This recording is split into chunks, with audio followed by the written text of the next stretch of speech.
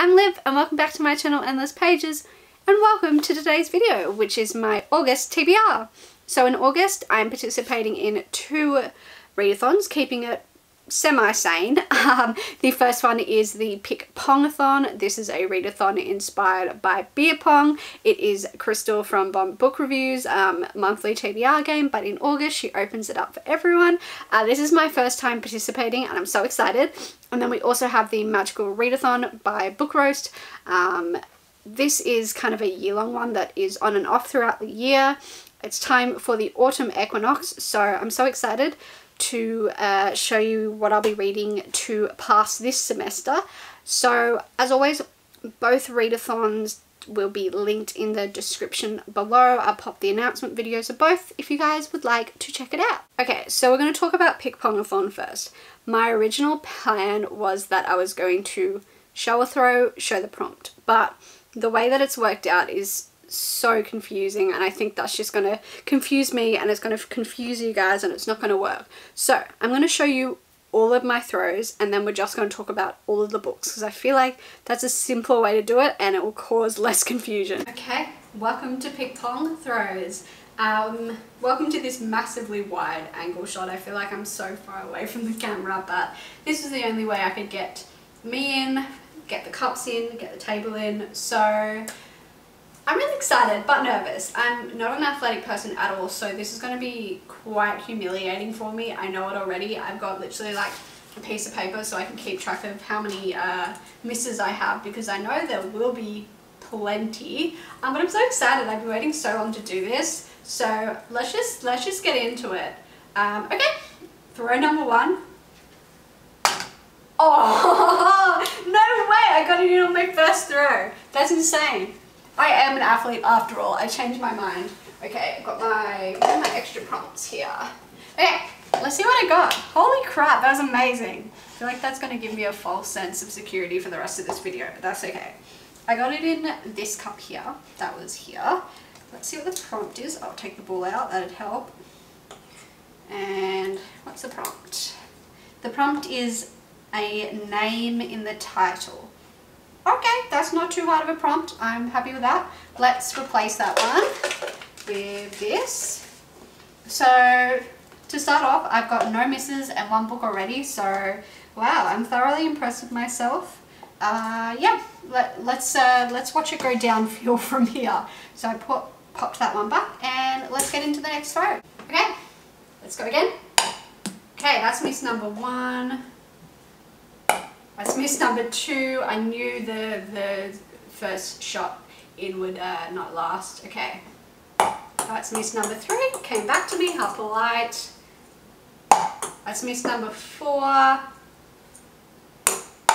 That's miss number 5. So let me tally that. I've got an extra throw to do. Okay. Let's try again. Way! There we go. Okay. So which one did it go in? Went in this one here, right in the middle. Okay, this one. Put the ball out. There we go. And what's the prompt on the bottom? Let's see. Ooh, so we've got LGBTQIA+ book and we have a reward as well. So let me go grab the rewards. So I got my couple of rewards. Let's see what I get. Okay, so -1 book. Hell yeah, that's a good reward. I will take that. And then have I replaced this one? No, I need to put a new prompt on the bottom of this one and then we will start again. Okay, this is for throw number 3. That's 1 miss. Woo! There we go. Okay, so where are my prompts gone? Here. So I got it in this one here. Very nice. Take the ball out. Let's see what prompt I got. Okay. Gifted. Okay, cool. This is for book number 4. Okay. Number 1. That's miss number 2. There's another ball. Is that miss number 2? Yes, that's miss number 2. That's miss number 3. Bullseye. Okay. So we're on 3 misses now and it went in this cup here. I'm not keeping track if balls have gone in the same cup twice, so if it has, I will figure that out once I sit down and tell you my actual TBR. Take the ball out, and then let's see what we got. We've got first in a series, and we've also got a punishment. Here's my punishment cup. Let's see what I got. I hope it's not something too mean, even though the game's been pretty nice to me so far. So, okay, I got take a step back. So I'm going to take a step back when I'm throwing. Hopefully the camera will still be able to see me when I do that. But, okay, let's do the punishment. Okay, so I'm usually throwing from here. I might just throw from here. I hope you can still see me. I can't tell if you can, but I'll go a little bit back. Okay, that's miss number 4. So we're up to 4 misses. Alright, 5 misses. That is a extra throw. Oh! The prompt is female author. Sweet. Where's my other prompts? Let's shake this up and replace it. So far this game has been quite nice to me actually. So on it goes. And let's throw again. Okay, so that should be me done. I've got the 5 throws done, but as you saw, I missed 10 times, so that is 2 extra throws that I've got to do. I still do have my -1 book reward, but again, I'm going to figure all that when I sit down, and I'll just, I think I'll do the throws, get the books, and then decide what one I don't want after. That's probably dangerous thinking, but oh well. Okay, so this is for the extra throw number 1. Boom, straight in. Okay, so it landed in this back middle one. So, I got the prompt TBR game. Okay, this is for extra throw number 2. We're currently sitting at 0 misses, so let's go. Okay, we're currently sitting at 1 miss. That's 2 misses. That was a horrendous throw. That's 3 misses. Okay. That's 4 misses. Shoot, I'm in trouble. That's 5 misses. That's an extra throw. Oh god. Oh god. Okay, this is for extra throw number 2. Now out of 3. Ah, thank god. Okay. So, what do we got here? Landed in this one here. Take the ball out. And then, what's the prompt is plant. Throw number 8. Let's do this. That's miss number 1. That's miss number 2. That's miss number 3. This game is going to go on forever. That's miss number 4. That's miss number 5. That is an extra throw. I'm having the best time. Shit. Alright, so we're at another throw and 1 miss. Man, I'm having so much fun. That's miss number 2. That's miss number 3. Miss number 4, come on! Someone pushing the balls out. Oh no. Let's start again. That's miss number 1. That's miss number 2. What is going on with me all of a sudden? I can't get it in. Yes! Oh my god, oh my god, oh my god, oh my god, yes. Okay, so I've had 3 misses. Cool, cool, cool. What do we got? This one here. So, what's the prompt? The prompt is skip, and then I got a punishment as well. Okay, let's pick my punishment. Let's see, my punishment is 1 plus miss. So now we're up to 4 misses. That's fantastic, fantastic. Okay, so we're on 4 misses, and I still need to get 2 more throws. Okay, that's great. Oh, yay! Oh my god, okay, okay, okay. Oh my god, oh my god, oh my god. Yay, that one. This one here. Luck's getting back on my side. There we go. Let's see what the prompt is. The prompt is star.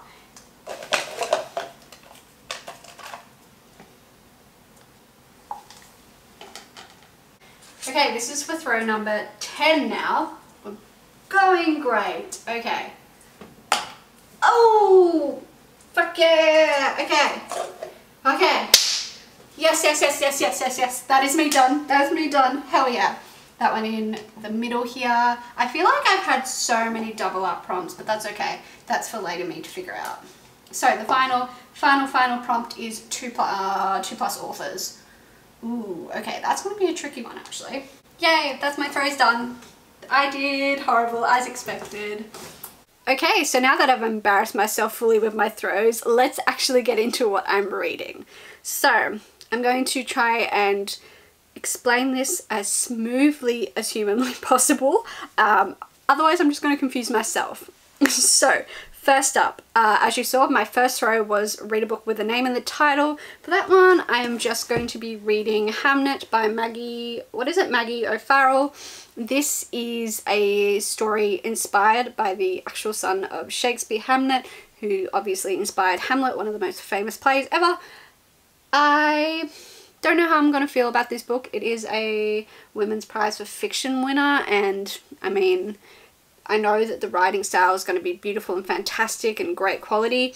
Just not sure if the story is going to be like my kind of thing. I feel like it's going to be really slow paced. So I'm interested to see how much I vibe with this book. Yeah, I don't know why. I just had a real inkling. Like when it first came, well, not when it first came out, when it was really, really popular earlier this year, I just was like, oh, that sounds really good. I want to read it. So obviously I do have a little bit of an interest in it, just really not sure if it's gonna pay off. But yeah, that's the first book. Second throw, you saw I got read a book with LGBTQIA plus rep, and I also got a reward on this one, which was -1 book. Don't worry, that reward will come up in one moment.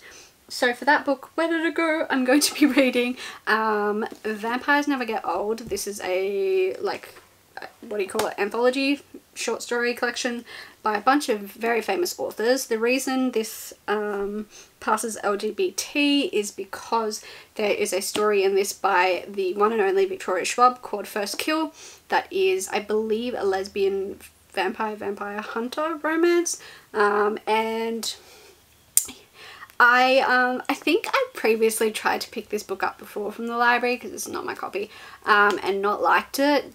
But I only read like one story if I remember correctly, so I need to give it a proper go. I didn't get anywhere near Victoria's story.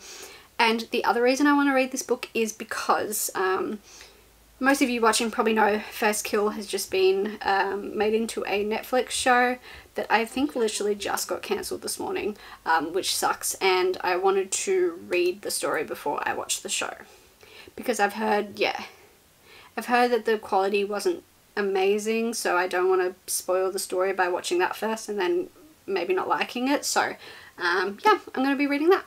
Okay, here's where I'm going to try my best to explain this properly. So if you've watched Crystal's videos before, you might know this, or if you played yourself, you might know this. If not, in Crystal's version of Pick-Pong-A-Thon, well, the one and only version, if you throw and land the ball in the same cup twice, you have to combine those prompts. So I did do this for number 3. Throw number 3 I got gifted, and then I landed in the same cup in throw number 9, so I got star.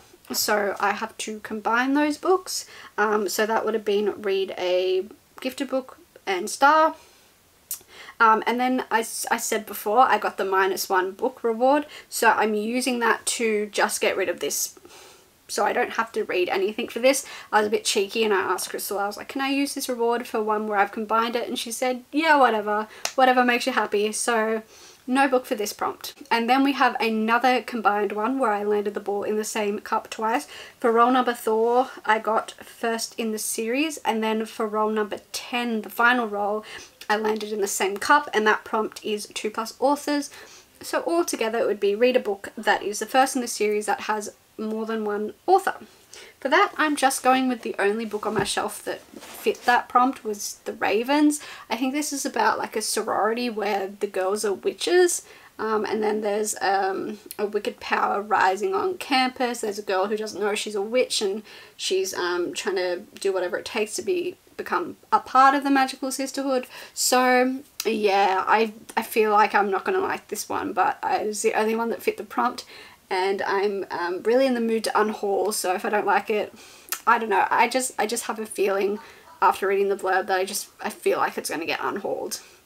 I don't know, maybe I'm judging it too soon, but we'll see. Luckily, rule number 5 is simple and easy, and that is read a book with a female author. I'm finally doing it, guys. I'm finally reading Throne of Glass by Sarah J Maas. It is time. So, this is just about Selena. Selena's an assassin, and I think she just enters this competition where if she defeats 20 or so other competitors, she wins her freedom. But one by one, her competitors start dying, and she has to figure out who's killing them and defeat the kind of evil that's around. So I'm finally doing it. It's finally this month. I promise if I don't get to any of these books this month, I will make this one a priority. I need to do it. Also, I need to buy the rest of these covers now if I like it, because just a couple of days ago the new covers got announced. But anyway, that's not important. I'm getting sidetracked. Reading Throne of Glass. Okay, I'm sorry for the jarring cut and change of shot, but I need a bit more space for this one. For Throne number 6, I got the prompt TBR game, where you have to get your book by playing someone else's TBR game. I was really unsure what to do with this, so I just tweeted, and Crystal was like, use Gav from How to Train Your Gavin's TBR game, where he plays higher or lower, and I was like, bloody genius. So I'm doing that. So I'm sure everyone's watched Gavin's channel, like he's one of the kings of booktube. Basically, I picked a book that I really want to read, Burn Down, Rise Up by Vincent Torrado. I don't think you can see it. And I picked a book I really don't want to read, Eleanor Oliphant is Completely Fine. And I've set out 5 cards, so I have to guess whether the rest are going to be higher or lower than the first. So this one here is number 3. I'm going to have to guess whether the next one is higher or lower. 3 is really low, so I'm going to go higher. Oh, just. So that's number 4. You really can't see this properly, whatever. Number 4, I'm going to say it's going to be higher because that's still quite low. Oops. Okay. Well, I accidentally saw that one, but it's okay. I lost anyway. Number 2, that is not higher than number 4, so I lose, which means I didn't make it all the way. So that means I have to read the book I don't want to read, which is Eleanor Oliphant is Completely Fine. I'm really not happy about that. Really not happy about that at all. Yeah, I feel like this is going to be a really draining book, mentally to read, and I just, not that that's why I don't want to read it, I don't think I'm gonna like it. I'm pretty sure it's on my self-destruct video, which I'll link up here.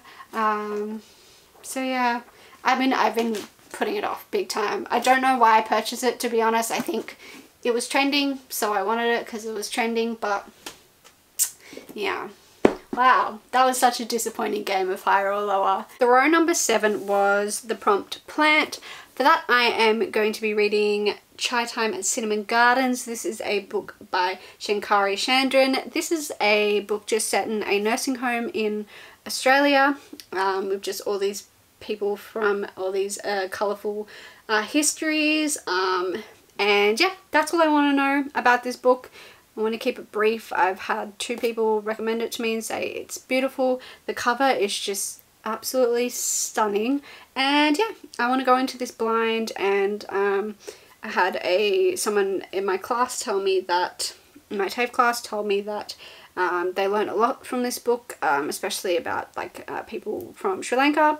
So yeah, it sounds like it's going to be a beautiful, heartwarming story, but really educational at the same time. So I'm looking forward to this one. Throw number 8 was the prompt skip, so I don't have to pick a book for that.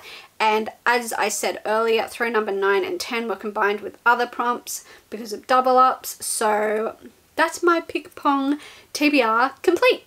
So let's move on to the magical readathon. So this is done a little bit differently to the spring equinox, but I like it. Changes it up a little bit. We are on our 2nd semester of classes. Just a reminder, I am training to be a healer. That's my career, so my prompts relate to that. First of all, I need an O in elemental studies. So the prompt is element of water, start a book with a drink. Easy. I'm just going to pick one off my TBR, The Ravens, by Cass Morgan and Danielle Page. There is going to be a lot of repetition, I'm sorry, but I couldn't do heaps of books because that would be a little bit out of control. Then we need a Q in alchemy. So there's 2 prompts to get this grade. First one, Basis of Poisons, a book on someone's worst list you think you might like. Do you think I was intelligent and actually wrote down whose worst list I got this off? I cannot remember. I have an inkling of who it might be, but I can't remember, so I'm going to put their channel name on the screen. I'm so sorry, but I watched so many people's worst lists that I can't remember who I got it off. It was on someone. You know what? It might have been Book Roast herself. Might have been G's worst list. You know what? It was G's worst list. I'll write down here if I'm wrong, but I'm pretty sure I got this off G's worst books of 2021 list. And that is The Starless Sea by Erin Morgenstern. Look at this copy I have, by the way. It's stunning. This also has been on my TBR for such a long time. Couldn't tell you what this is about, actually. I just know that apparently it's like stunning writing. And the reason I want to get to this as well is because I'm such a huge fan of The Night Circus. Loved the writing, so I thought I'll love this one too. It's about a guy called Zachary. He stumbles across a strange book hidden in his university library, and it leads him on a quest unlike any other. Its pages entrance him with tales of lost cities, blah blah blah. Let me skip that, that's not actually interesting. They also contain something impossible, a recollection from his own childhood. Determined to solve the puzzle of the book, he follows the clues he finds on the cover. The bee, a key and a sword. They guide him to a masquerade ball, to all these other places. Through a magical doorway created by the fierce and mysterious Mirabelle. The door leads him to a subterranean labyrinth filled with stories hidden far beneath the surface of the earth. Then the labyrinth is threatened. He must race with Mirabelle and Dorian, a handsome barefoot man with shifting alliances, through its twisting tunnels and crowded ballrooms, searching for the end of his story. So this is a story of story lovers and those who will protect our stories at all costs. Also, look at the end pages. They're just, oh, gorgeous. Yeah, this sounds like a whimsical, fun time. The writing style is meant to be just stunning.